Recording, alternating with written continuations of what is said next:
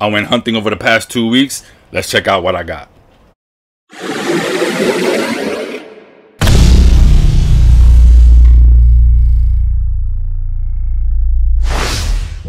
What up YouTube, Empire Comics, back with a new video. And in this video I'm going to show you all the books I picked up in the last 2 weeks. I got some spec books, some first appearances, some variants, some incentive variants, and some new comic day books.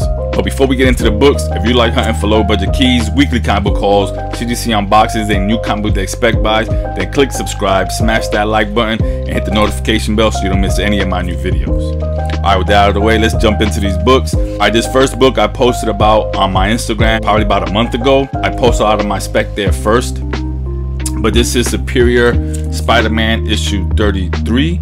Get the glare out of there. This is the 1 in 10 incentive by Mike Del Mundo. Just a pretty dope cover. You see all the masks from all the different variations of Spider-Man. But the reason why I got this book here, it has the first few appearances of the Inheritors, but the main reason is it has the first appearance of Cyborg Spider-Man. I'll put this somewhere up here somewhere. About a month ago, Target released a Across the Spider-Verse toy of a Cyborg Spider-Woman. She looks like she's going to be a villain in the film. I didn't find any Cyborg Spider-Woman, but there was a Cyborg Spider-Man. Not the fake Cyborg Spider-Man from the Spider-Man first volume in the 90s that he just put like a cybernetic fake arm cast. Not that one. This is like a Cyborg Spider-Man from an alternate reality. They have the cyborg arm on the same right arm, I believe it was. Turns into a gun. The cybernetic eyes on the same side. You know how Disney and Marvel sometimes like to swap the genders. So I really think this is who it's supposed to be. I put cover A here somewhere, but this is the 1 in 10 incentive. If you see it out there for the low, definitely pick it up. Honestly, think I paid like $5 for this book, so that's an awesome deal in my opinion. Then we got Uncanny Avengers Volume 2 Issue 3. I spoke about this one a few weeks ago. This has the first appearance of Luminous, who is the daughter of the High Evolutionary. I believe that's who we saw in the Guardians of the Galaxy 3 trailer. I spoke about this again on my Instagram. I'll put it here somewhere. This is the 1 in 25 incentive. Pretty sick cover. I have the cover A. I believe there's a cover C that has Scarlet Witch and Quicksilver. If you see that out there, pick it up. You can find these in the dollar bins. Even this 1 in 25 incentive, it says $8. I've got 30% off of that. So you can find these pretty low. If it turns out that I'm correct, that is Luminous, and this book pops, yo. Alright, this next issue is Joker, the Man Who Stopped Laughing, issue 3, the Lee Bermejo variant that's been on top of the list for the past like 2 or 3 weeks. This book came out like 2 weeks ago, I believe it was. Maybe 3. Yeah, no, 2 weeks ago. Alright, the next one I got is Batman issue 130. This is the, who was this? This is the, yeah, Gabriel Deodato, the Deodato variant. Thought it was a pretty dope cover to grab. Then I also have the cover A. I believe this was the conclusion to the Failsafe story arc, which I thought was dope. Alright, then we got Nightwing issue 91. This is the Bruno Rodondi Negative Space cover A. I just picked it up because I thought it was a pretty cool cover. Alright, then we got Brave and the Bold issue 28, the facsimile. This is the first appearance of the Justice League. You know, I collect those facsimiles. From Image, I was finally able to grab Plush issue 1. This is by Doug Wagner and Danielle Hilliard. Some guy goes to his first like furry little convention swinger thing, I don't know, and he stumbles upon a few of them like eating another human being. That's what the synopsis says. It sounds crazy. I picked it up. I wanted to see what it's about. Then another one from Image is Nightclub issue 1. This is by Mark Miller and Juanan Ramirez. It's about some teenagers that were turned into vampires and decide that they're gonna just become superheroes. I thought it was pretty cool. This concept, I haven't read it yet. I got cover A and cover B. The next one I got is Nocterra, the Val special by Scott Snyder and Frances Manapul. This is just, I think it goes a little backstory about Val.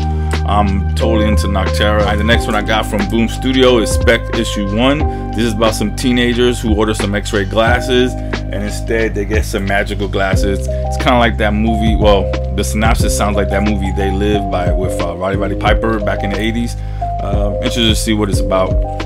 Then hey, this is one that it's a cover buy. I was looking for this. I didn't even realize that my man Dan Hitt did a cover variant for this. This is from Dark Horse This is The Ones. This is by Brian Michael Bendis and Jacob Edgar. This is about every single person who was ever called the One in mythology, from I believe Neo to anybody that was called the One. That was like the chosen one. They were brought together to form a team to take on the actual chosen one. I thought that was a pretty cool concept. I wanted to read on it, and while I was hunting for issue 1, I found a Dan Hip variant, and some of y'all know I'm collecting Dan Hip variants, so bam, 2 birds with 1 stone with that one. And then I also have issue number 2. Definitely looking forward to reading that. Then we got from Marvel and Star Wars, Hidden Empire issue 2 by Charles Schwab and Steve Cummings. Nothing significant, just wanted to pick up the first few issues of the Star Wars run and see what's it about. The next one is Tale of Suspense issue 57 with the first appearance of Hawkeye. That is the facsimile, another facsimile. I'm collecting them. I think they're pretty cool. Not gonna grade them or anything like that. A lot of these books I will probably never get to own. It's the next best thing. And here's another facsimile. This is Ultimate Spider-Man issue 1 with Miles Morales' first solo series. It's also the first appearance of Ultimate Prowler and the first appearance of his parents. But again, that's just facsimile. I've never actually read it, and now I can get a chance to read it. And then I have from his newer series, Miles Morales, Spider-Man Volume 2, Issue 1. This is the Mike Del Mundo graffiti variant. This is by Cody Ziegler and Federico Vincentini. This has the first appearance of a character named Ranon or something like that, and who later becomes a villain or enemy to Miles. I picked up 2 of the graffiti variants, and I also got 2 of cover 8. Alright, the next one I got is Spider-Man issue 3, the Beyond variant from the newer series, written by Dan Slott. This is the Beyond variant covered by Dennis Chan.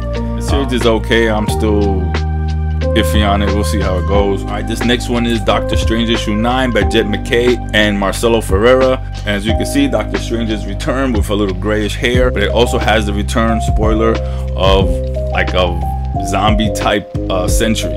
Haven't read it yet, just I already seen the spoilers. I'm interested to see what's going on. I've been collecting this run. And the next one I have is Fantastic Four issue 2 by Ryan North and Iban Cabello. This is covered by Alex Ross, of course. I'm not caught up with it all yet, but I think Reed and Sue are on the run. Want to see what's going on with that to see if I continue picking it up. And then here we have Extreme X-Men issue 1. This is cover A. This is by the great Chris Claremont. It's just a whole new story, but placed in the time of back then from the original run of Extreme X-Men in 2001. Then we got Tiger Division issue 2. This has the first appearance of Min Jo. Alright, then we have Tiger Division issue 2 by Emily Kim and Chris Lee. This has the first appearance of Min Jo, a friend of Tuko, I can't say, the Korean Superman. It's a friend of his who later becomes his enemy. And that's issue 2. I don't know if I said issue 1, because this is issue 1, the Peach Momoko variant. This is the first series for the Tiger Division. Then now we're getting into the cover buys. This is the Peach Momoko variant for Daredevil 6 by Chip Zdarsky and Rafael De La Torre. This story is crazy. In this one, Daredevil is training all the villains that he broke out of jail.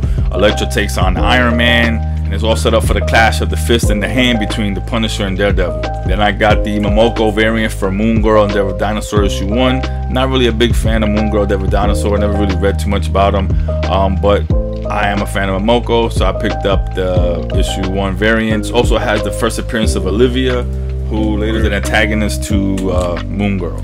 And then I have the Momoko variant for Ghost Rider issue 9. It's a pretty sick cover. And then I have another Momoko variant for Immortal X-Men issue 9 with Psylocke. Psylocke was always my favorite female X-Men, and anytime Momoko draws Psylocke, I try to pick that up. And last but not least, this is Thanos Death Note issue 1, but the Gone with the Wind variant by Daniel Acuna. Pretty cool cover. Alright guys, that's all the books I have for this haul. Let me know what you thought about the books in the comments below. Don't forget to give me a follow on Instagram so you get a chance to see all my spec books before I put it on YouTube. And until next time, keep specking. Later.